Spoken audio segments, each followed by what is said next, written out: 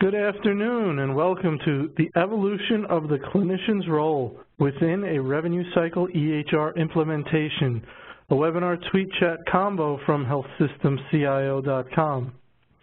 Just some housekeeping before we get started. My name is Anthony Guerra. I'm the editor-in-chief of healthsystemCIO.com, and I will be your moderator today. We are having a simultaneous tweet chat hosted by Kate Gamble, our managing editor and director of social media. You can participate in a separate browser or on your phone by using the hashtag HSCIOchat, or if you just want to view the tweet chat, you can look in the media viewer panel on the right-hand side of your screen.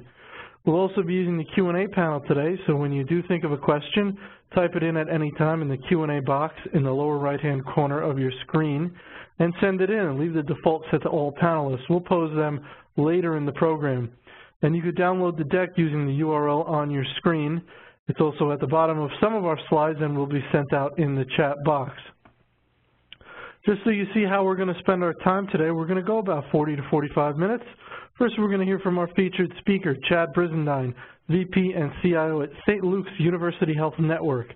And then we're going to have our Q&A with Chad. So without further delay, I'm going to turn it over to our good friend, Chad Brisendine. Chad, thanks for joining us today. Yeah, thanks for having me, Anthony. Really appreciate it.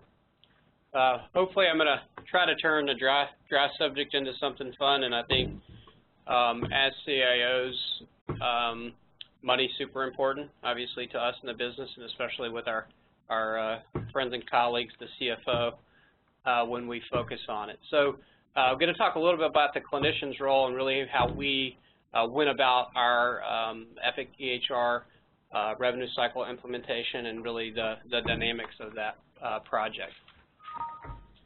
So just a couple of things on the agenda. I'm going to talk a little bit about the goals and the outcomes, some of our change management strategies, really how things worked after go live, and then some of the lesson learned and optimization things that we did.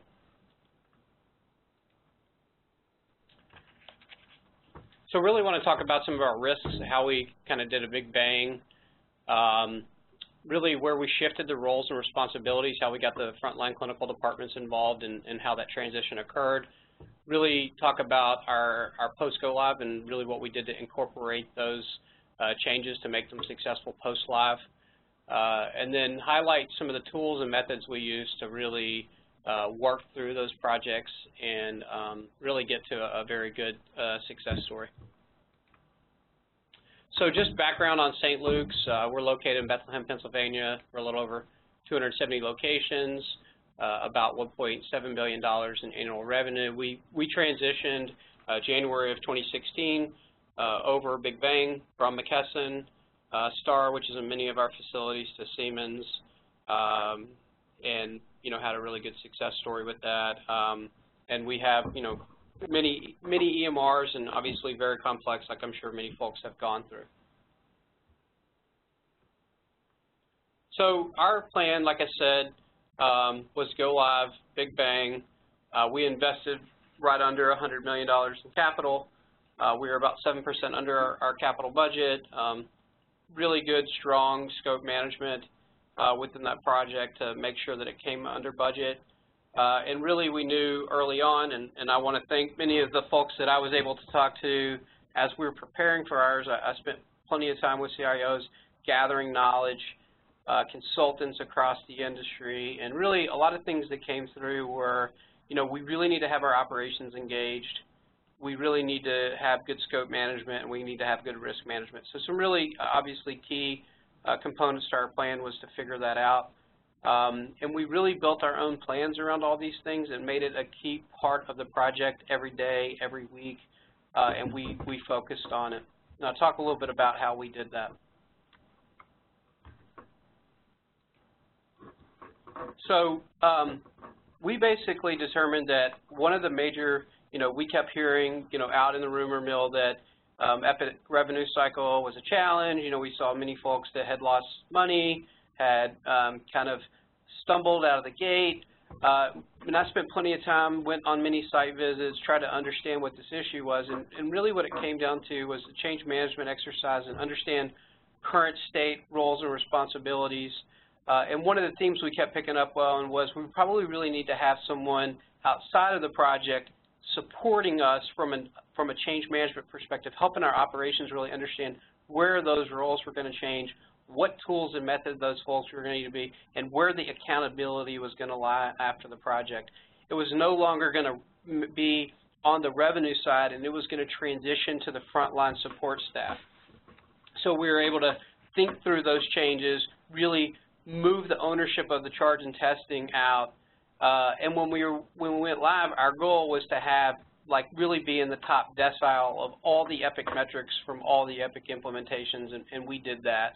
And it really is a testament to our operations folks really understanding the importance of this, what it actually meant in dollars and cents to the organization if we were at baseline or better than baseline, and the results have been substantial because of that energy that was placed in.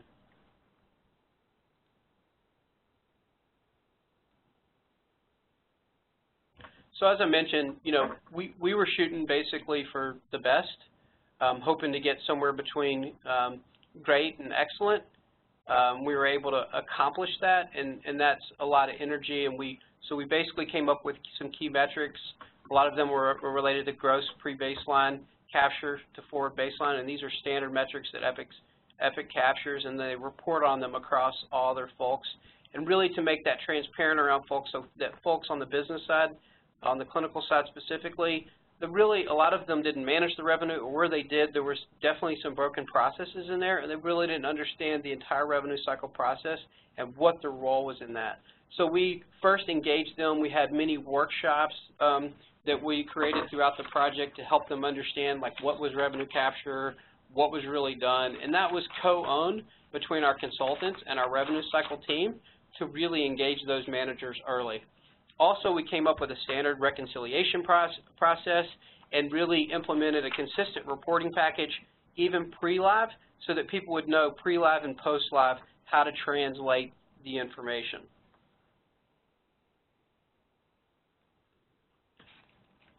So some of our cumulative revenue capture, we basically did task force meetings.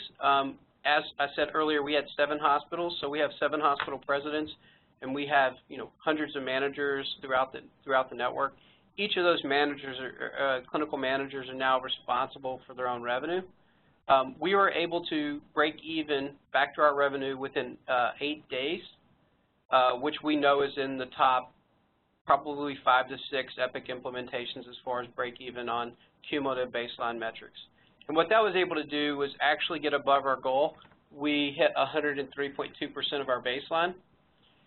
And basically what that resulted out in being, because now, when you fast forward 3 or 4 months, what we've been able to do, post-live and sustain was about 109% of our baseline. So the net additional gross revenue from that equated to about $256 million. And when you net that out, it more than pays for the entire electronic medical record in that number alone. We were able to do, and this was different, we were able to take some of the best practices that EPIC had, and we were able to enhance those around our security, and we actually did an additional round of both revenue cycle and clinical security checks through everything. And what we understood was the range could be anywhere from 10 to 30% of your calls could be security related.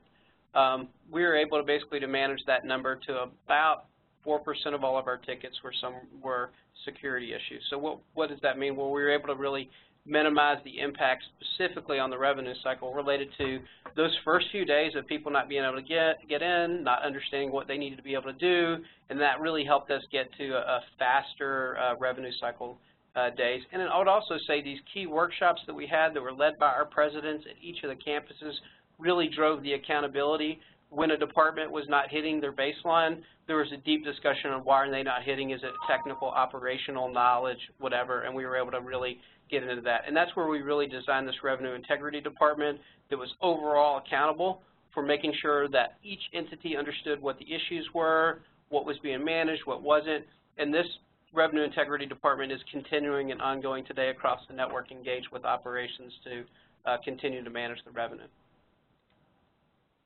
So as you can see, 25 weeks through go live, we were roughly a little over 105. We peaked out about 36 weeks, I think at 109 is where we were at, and then we basically stopped measuring it because we kind of got to the point of where we were doing well. So our original goal, if you kind of back up to the first few weeks here, you can kind of see our line of what we had planned on and then the gap between that. So obviously we well outperformed what we had planned to.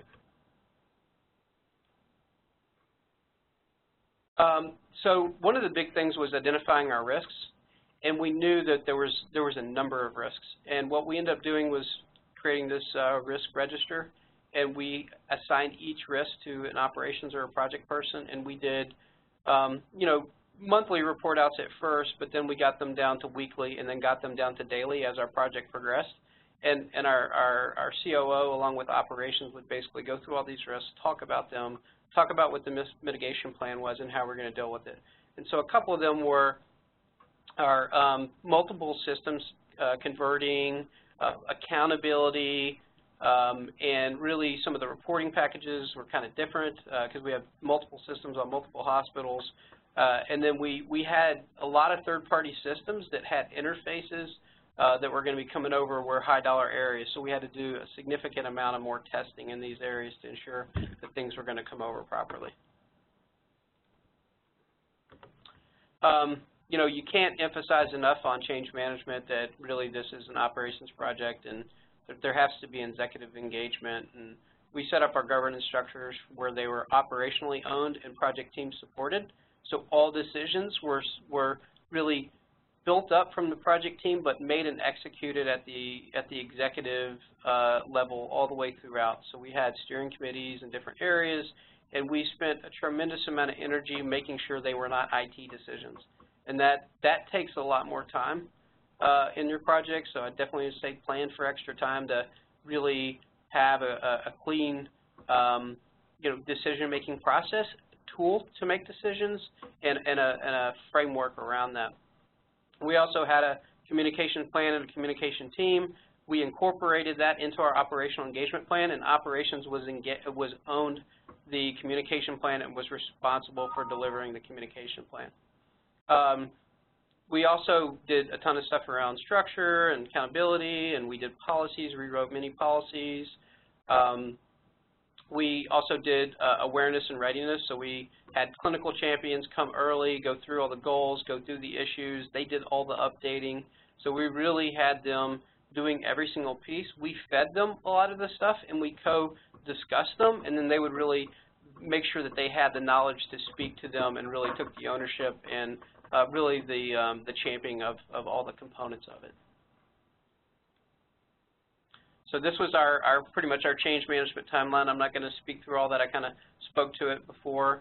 But you can see we had these revenue cycle workshops, security workshops, and we had planned on those. And those were you know, led and managed and run by operations.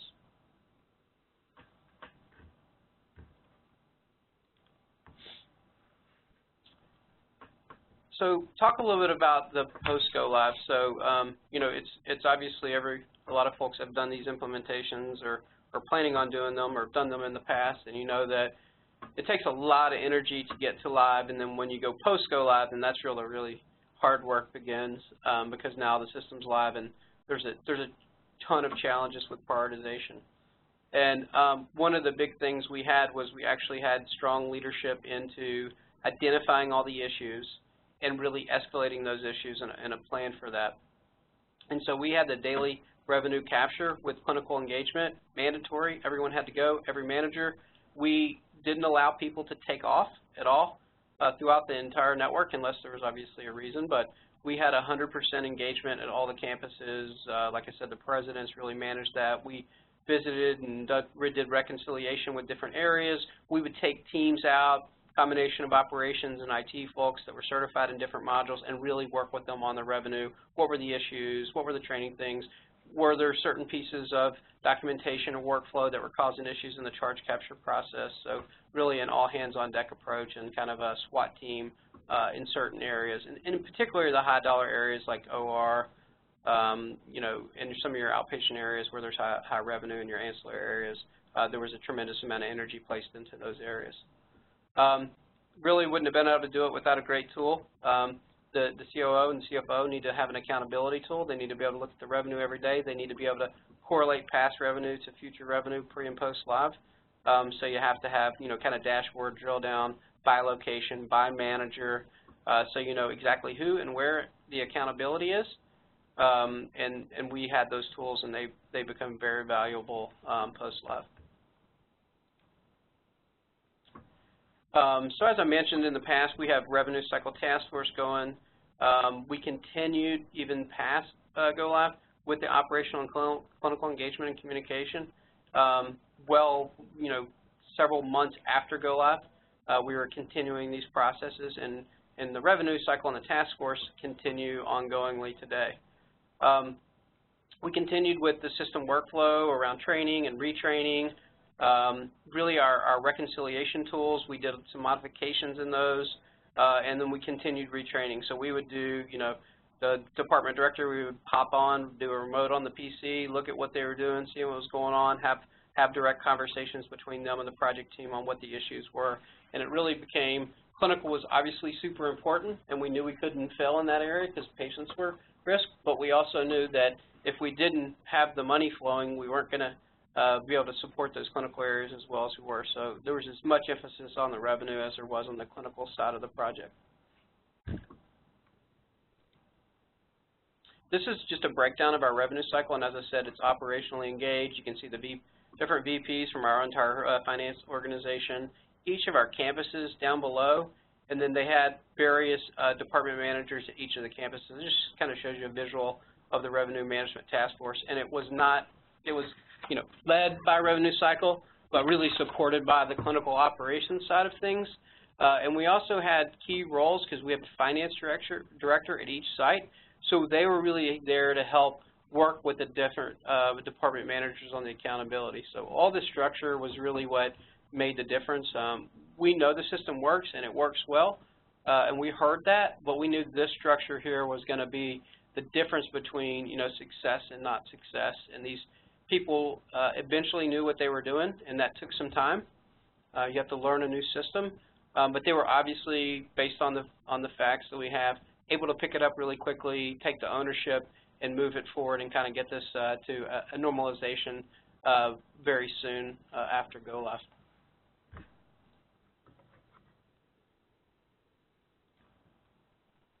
So this is just kind of a view of our reporting, and if you can kind of see, which is hard to see on the screen, so I apologize for that, but you can kind of see just start, end dates, capture. You can see like the quantity of volume, the amount, the total charges, and then you can see pre-baseline, post-baseline. You can really quickly see where the red areas are, where the departments were, who the main point of contact was on that, what cost center it was, et cetera, and where they were at. So, this is kind of continuation of pre to post where things were at associated with the go live, and this really became kind of the Bible of our go live for our revenue cycle teams. And this was the daily focus. And I remember like the second or third day in, we really dipped down way below where we wanted to be, and there was like a tremendous amount of energy to take us out of that for a couple of days, and we were able to peak out of that. And I really think that third day, when our leadership team had the data and was able to say this isn't acceptable, and then got everybody on key areas where we saw that, that's really what peaked us back up. I mean, we wouldn't have had this visibility into there, and the person and the people that are able to make these people get the work done, we would have never recovered as fast as we did.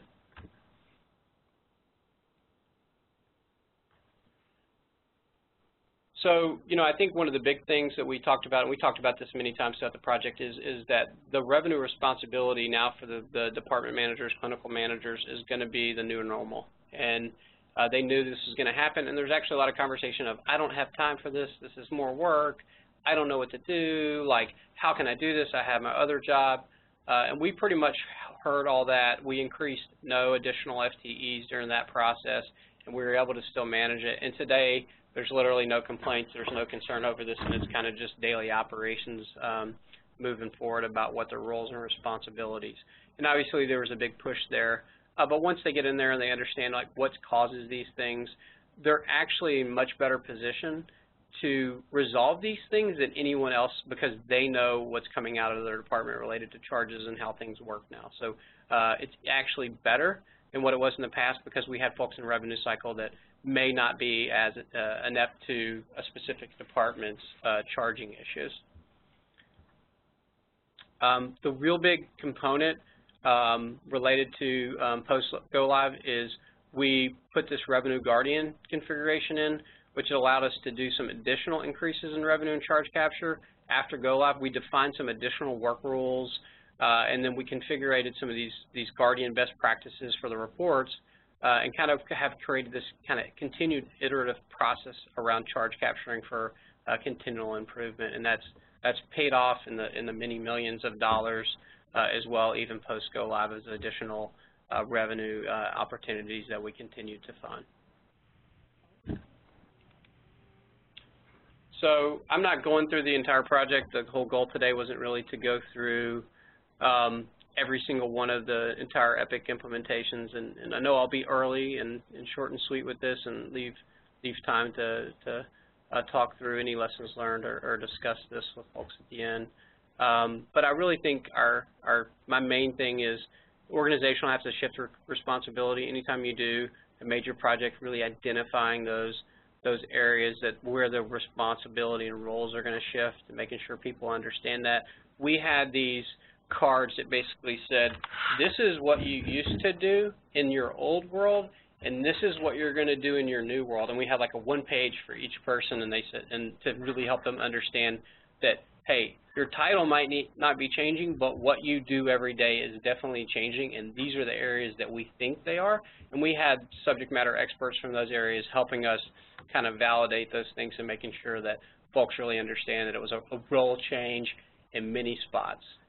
The charging workflow, these charge queues, it's super complex to understand them, and there was a tremendous amount of what I would say even lack of knowledge between everyone really working on them until you dug into the details. So really, you can try to understand them before go live, but you're not going to truly understand them until you go through there, because you just can't process every single charge in a testing process and understand. Well, I mean, you have to, but you can't really understand what's going to get kicked out along the way. So nothing's better than kind of learning as you go.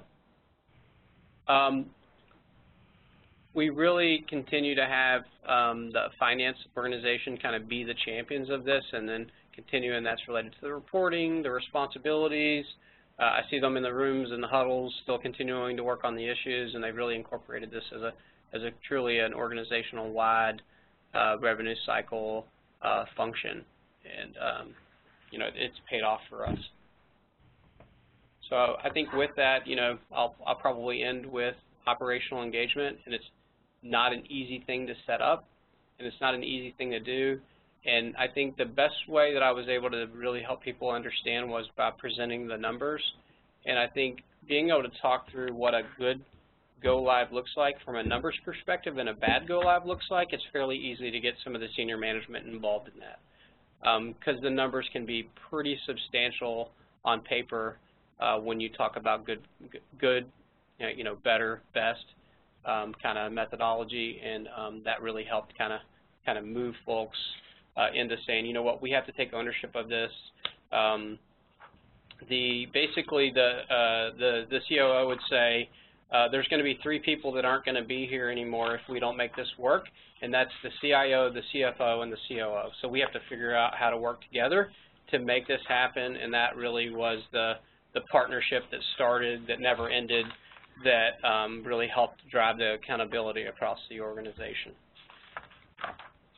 So I appreciate your time. I look forward to answering some questions here at the end. I'm going to hand it back over to you, Anthony. All right, Chad, very good. Thank you so much for that great presentation, a lot of good information in there, and we look forward to having a chat about it. So as I mentioned, go ahead and send your question into the Q&A box, and we'll get that in front of Chad. Chad, let me start by asking you, you set pretty high goals as far as how soon after go-live you wanted to achieve 100% baseline revenue. Any suggestions on how organizations can set high but achievable goals given their resources? You know, I think I think the goals were set out because we knew we had to. I think in reality, our goal was shoot high, and if we come in half as good as where we were, we knew we were in good shape. Anything, I mean, if you look at some of the packages that Epic provides, and I'm sure other vendors can help you understand how their customers do, we knew at a certain threshold our organization wasn't, we were going to have to make a ton of other bad decisions if we weren't able to meet a certain threshold. So really, we came in better than our goal, and I literally think it's because we set a high bar, and people knew the bar was high. And so, you know, the difference in this of setting a high bar and not setting a high bar, the management team is going to have to work a lot harder on, you know, FTE reduction, and we don't have any money, and all the other negative consequences that go with it. So I really don't think there's an option to not be in at least better than average in these categories, if that makes sense. Right. Yeah, we don't have any money is not a thing you want to hear in a health system, right? It's going to create a lot more pain for the managers than it is if they're just putting the energy in ahead of time. Right. But you know, what I would really say is everyone has the resources. It requires this to be the resource's primary focus, if that makes sense. How would you describe, it does, how would you describe the balance or the challenge of the technology challenge versus the human resources challenge? You mentioned getting people to take on different roles and saying, frankly, your job is changing, and people don't like that. So is that the responsibility of the CIO and then the IT team to get people to come around to embracing their new role, or is that something another department's handling? Well, actually, it was, you know, I felt like it was IT's job to make sure that the appropriate folks that knew the jobs needed to change were on board with that, and it's their job to agree to that and then make the role changes. So I think where we played the role was helping people understand jobs are changing, and if they don't, significant impact. And we were able to do that at a top-level, operational, executive level. And once that was done, they really said, hey, guys, this is happening. We're making these changes. These are the changes that need to occur. We're going to have accountability on this, or these are our metrics. We're going to make that happen. So what I would say was us helping understand and educate, and then them really understanding the impact of not doing that, and then being the champions to say, yep, all the department managers get in a room, we're going to build a workshop, you're going to come, you're going to get training, you're going to get education. I'm going to, as the COO, president of my site, I'm going to be here with you along the way, and I'm fully committed to helping you be successful through this change. So it's that whole process that I really think that made the difference. What about key relationship you need with your main vendor that you're going down the road in this project with? So before you go down this road, I would imagine you want to make sure you have a good rapport, everyone's on the same page, you have the right level of contacts. Talk about that a little bit and what it takes on the vendor side to make this a success. Yeah, well, I think I could maybe split that into 3 different components if you're okay with that, and I'll talk about the vendor first. So sure. I think one is the vendor obviously has to educate you on what are all the changes. I think that there is a lot of information out there about that. What I found out through this process was there wasn't as many people as I thought that knew what the real key ingredients were on this. I mean, there was a whole entire process put in place. It ended up being a little bit bigger than what I had originally imagined. So I definitely had the vendor and other CIOs telling me what the issues were, but I don't think because we knew what that meant in the new speak that we actually knew what that was. So I probably would say the best information I got was when I actually did a site visit and we actually got to see it in live and brought people out and really went through that process. And so I think the visualization of how it actually works was probably the most important piece of that. And definitely our vendor helped us get out there and do all those sessions. But I think speaking about it and talking about it is one thing, seeing it is a completely different perspective. So I think a combination of those things really help. Talk a little bit more about site visits. How do they get set up? You mentioned the vendor helping out. And what's a good way to go about them, to plan for them, to be prepared to get the most out of them? Well, I would say, you know, thanks to the folks that did this for us. You know, we We did different clinical ones. We did, you know, we went out to, for example, Gary down at Lancaster. He hosted us many times, so thank you, Gary, for that. We went out to Norton. Me and the VP of Revenue Cycle went out to Norton Healthcare.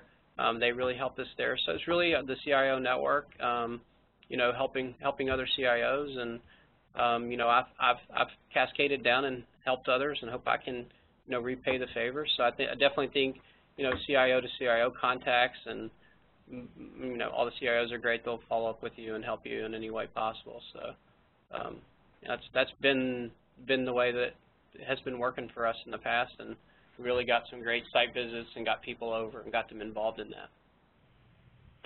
And what would you say as you went down this path, what was the thing that turned out to be harder than you expected, or a surprise?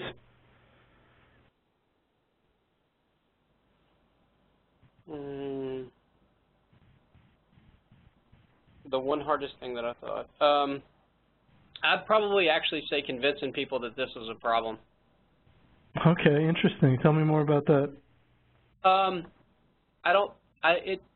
It took me a while to figure out how to explain this, and until I started actually putting numbers down on paper, I don't think it hit people, if that makes sense. You talk about it, right. There's going to be this big change, and you know, well, no one can really correlate what that means. Well, when you start like literally putting down many millions of dollars where they look on the paper, and then they turn white when you tell them what it could look like.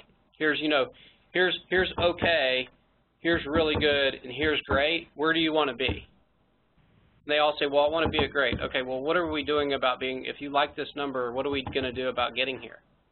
Right. We don't know. What should we be doing? So I think that changed the discussion.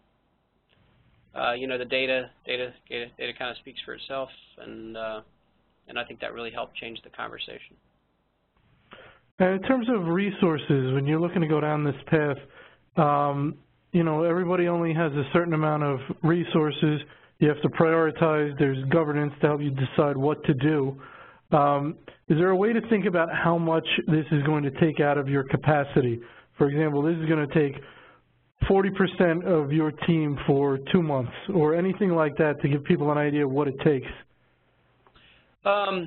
You mean operations or IT, or both? Both. Well, on IT, I mean, we backfilled, you know, outsourced our IT where we could, and many of the folks came over to the project, so we were 100% committed to the project with all the resources that we need to be. So we had over 100 and something people fully committed to the project. And then from operations, the commitment level was, this is the #1 project in the network. If something is going on with this, this is your top priority, and then everything else falls second. And we got that commitment level. And I would say, you know, we were fortunate with the level of engagement that we had, where there's always resource complaints, but our executive team really said, well, tell us how you're going to figure that out, because that's your problem. We need you to do this.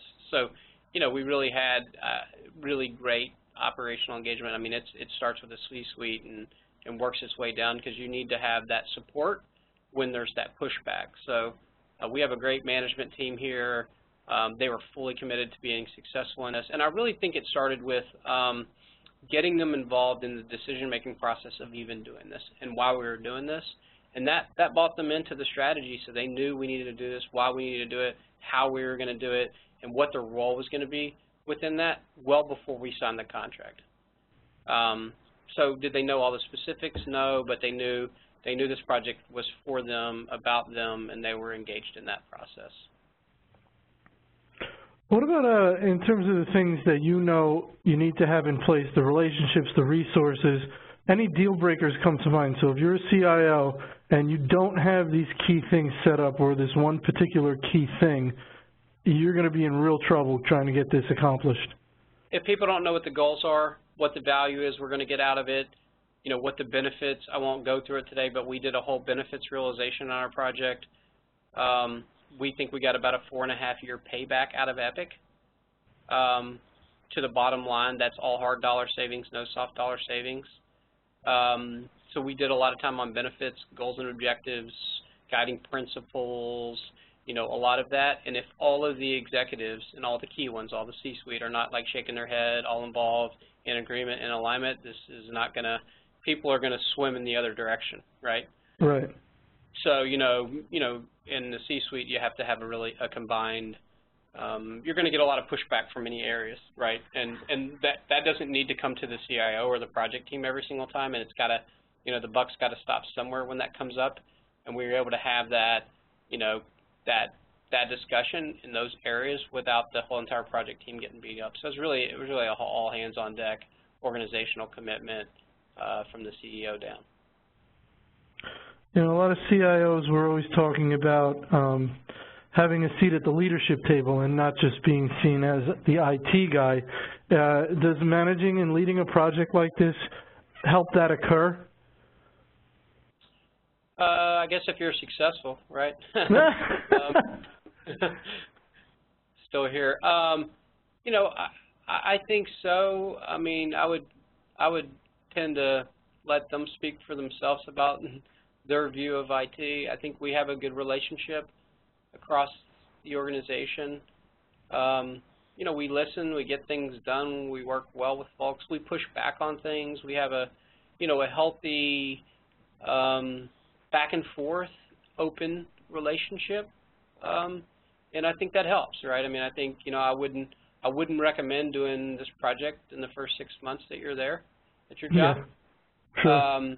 But there's a good timing. So make sure that really all the relationships are where they need to be to help you through, because you're going to need it's more about them than it is about IT. Let's just put it that way. If we didn't have any users on the system, we could build the platform really easily, right? Right. So I think it's that process, and I think what I would say is that I definitely think that there's a better appreciation and a better relationship, not just at my level, but my whole entire team's level with the organization. I think there's a good respect behind them and what they're able to do and the confidence that they have in their ability to get things done. And, I think that my team has felt good about that transition.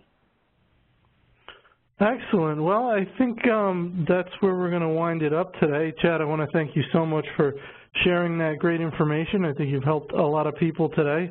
When you close out your window, you're going to be taken to a post-event survey. Please take a moment and answer it.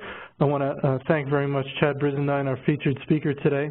You'll receive an email when this recording has been posted to our YouTube channel. If you hold the CHIME CHCIO certification, attending our webinars gets you 1 CEU, so let CHIME know you were here, and if you've asked us to do so, we will. To produce a webinar panel discussion on the topic of your choice or a featured presentation, you can contact Nancy Wilcox. And if you need a certificate of attendance for another CEU program, you can use the final slide in this deck. And of course, you can go to our website to see our upcoming schedule. So with that, I want to again thank Chad and our audience. Everybody have a wonderful day. Thank you. Thanks, Anthony. Thanks for having me. Thanks. Have a great day. You got it. Thank you.